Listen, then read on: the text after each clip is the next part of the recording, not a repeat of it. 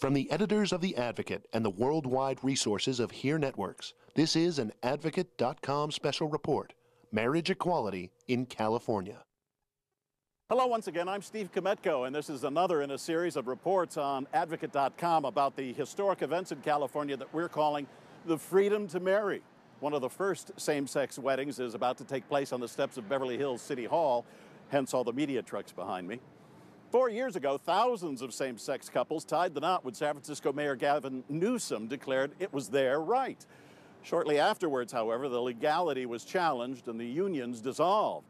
But when a California Supreme Court ruling reversed the ban recently, the pilgrimage to the West Coast began anew.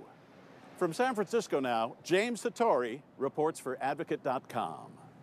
As hundreds of supporters faced down a small group of protesters outside San Francisco City Hall, inside, 84-year-old Phyllis Lyon and 87-year-old Del Martin celebrated an historic legal victory and a dream fulfilled.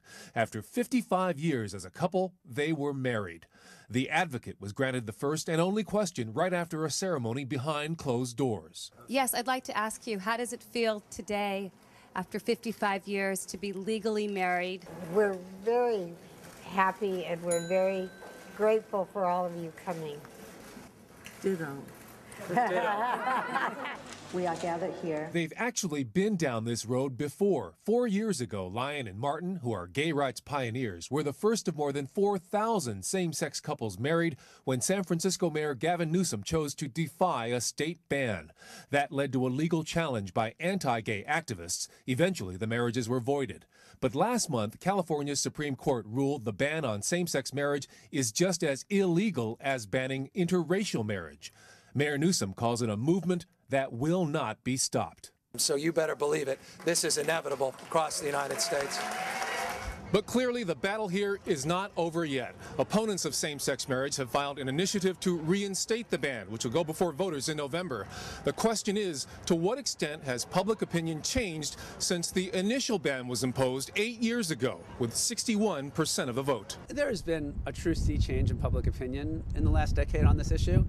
You know, we moved from 25 points back in 2000 to virtually a dead heat today. Meantime, the county clerk's office has taken appointments to marry more than 2,300 same-sex couples over the next 90 days, all, like Phyllis Lyon and Del Martin, simply wanting their loving relationship recognized just as any straight couple.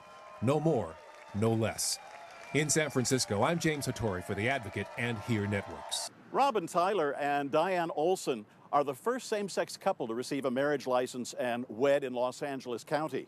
Also plaintiffs in the original suit seeking to change the laws, the acting county clerk thought it only right that Tyler and Olson be first in line here. Actually, the word line is too tame to describe the scene. Robin and Diane waited a long time for this day. What awaited them when they arrived at the Beverly Hills City Hall was nothing short of a media madhouse. This kind of craziness usually accompanies the appearance of a misbehaving celebrity. But Robin and Diane welcomed all the fuss. Well, it's not just about us. We stand on the shoulders of hundreds of activists that fought for this. So the attention is toward us today, but we really have to thank everybody that fought with us. The couple made their way through a gauntlet of family, friends, reporters, and photographers. It wasn't easy. There were also opponents of same-sex marriage carrying signs condemning gays and lesbians. Tell me why you're here today. This is a sin. It's a sin in the eyes of God. After getting their license inside, they came outside. For the record, Robin and Diane wore matching suits they had specially made in Singapore just for this occasion. Then, standing in front of their rabbi, they exchanged vows, rings, and an emotional and passionate embrace. Even though they've been together for years, Robin and Diane thought it was too important not to fight for the right to legally marry. First of all, gays and lesbians should have the choice of marrying, whether or not they want to marry. We should have every right that straight people do, and if they have the choice to marry, we want it. But also, Diane got sick in Hong Kong, and when I said, this is my domestic partner, they didn't know what we were talking about. I can say now, we're married, this is my wife. They will clearly know what that relationship is. While it's San Francisco and Los Angeles that are widely known for being gay-friendly, San Diego, likewise, has a similar reputation and a sizable gay and lesbian community. Wedding bells are ringing there, too. Here's John Carroll for Advocate.com. San Diego, a vibrant city of more than 1 million people. This postcard view of the city's downtown skyline makes it easy to see why it's called America's finest city. But it's the Hillcrest neighborhood where you find the hub of San Diego's GLBT culture, a nice mix of shops, restaurants, and of course, bars. This beautiful area is the heartbeat of the city's LGBT community. Here in Hillcrest, things are a little more laid back than they are in West Hollywood or the Castro for that matter. But don't let the relaxed attitude fool you. When it comes to the subject of gay marriage, the opinions here are as strong as anywhere else. I think it's amazing. 23-year-old Josh Landry says he was overjoyed by the California Supreme Court decision. Marriage isn't in the cards for him at the moment. What's more important is the freedom to marry. I mean, I never thought about marriage, but it's nice to know if I ever wanted to get married, I can. You know, that I have nothing stopping me. At Dream Florist in Hillcrest, there's no doubt about how they view the Supreme Court's action. At this lesbian-owned flower shop, they'll tell you it was the right thing to do. But it's also proving to be really good for business. Last week alone, I mean, we had people coming in with inquiries and setting up dates and aligning, getting their floral arrangements, you know, ahead of time. So, I mean, we've seen traffic, and this is usually the slow time of year for florists. San Diego has been a military town for years, and for a long time that meant conservatives pretty much ran things. That's not the case these days. Longtime gay journalist Rex Wachner covers the city's GLBT community.